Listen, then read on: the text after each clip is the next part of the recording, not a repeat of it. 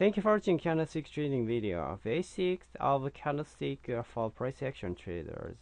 Price action trading is based on a price movement in the market. Price action traders use candlestick chart for trading decisions. Before using a candlestick chart for trading, traders need to know the basics of the chart and the candlestick movement.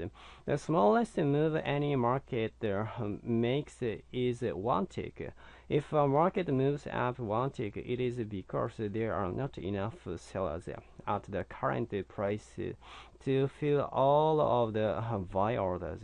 The market has to go higher to find more sellers. If it falls one tick, it means there are not enough buyers at that price. Day traders don't have the ability to spend time thinking about anything other than whether the market will go up far enough to make a profit if they buy, or fall far enough to make a profit if they short. In every major market, no trade can take place unless there is at least one institution willing to take the buy side and another sell side. Institutions dominate all major markets. Individual traders are simply not big enough to have any effect. Although a trader might believe he's moved the market, the belief is almost always diluted.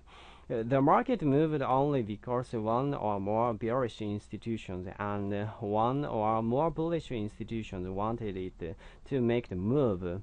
Even though time and sales might show your order was the only one filled at that price, the math is too perfect and the speed is often too fast for anything else to be true.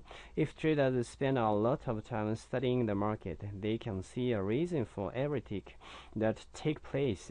Price action traders need to observe the market trends and patterns before making a move. Thank you.